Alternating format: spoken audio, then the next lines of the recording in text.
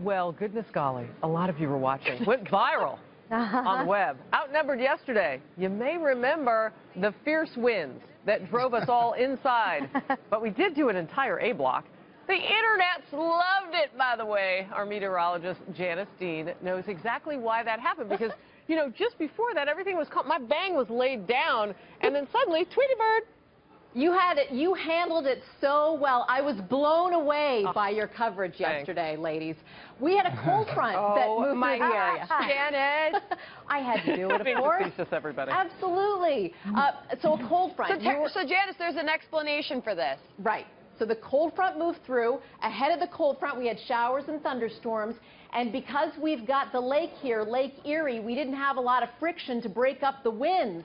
So at the time you were broadcasting, we noticed. You had wind gusts of close to 30 miles per hour. Look at that. I think you ladies should have embraced the inner Beyonce and just like went with it. Woo!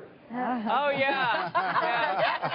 Well, Chris Wallace did. He embraced his inner Beyonce. He did, I think, didn't he? Look, that's really a good thing. I mean, I have hurricane hair, so it just kind of snaps on and some Lego.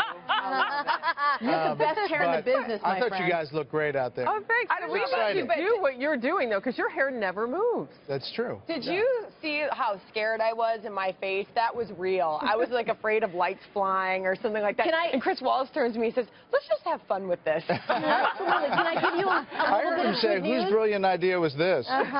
He did. A little bit of good news. Well, it's all over the place. I think they put us to some Got music to all from... the Wizard of Oz theme songs.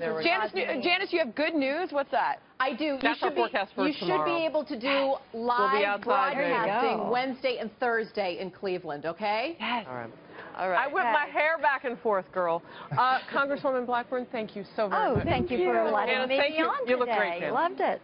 And Brett, please, bring your hurricane hair by any time. You got it. 5:40. We gavel in. We'll take over our coverage today. Excellent.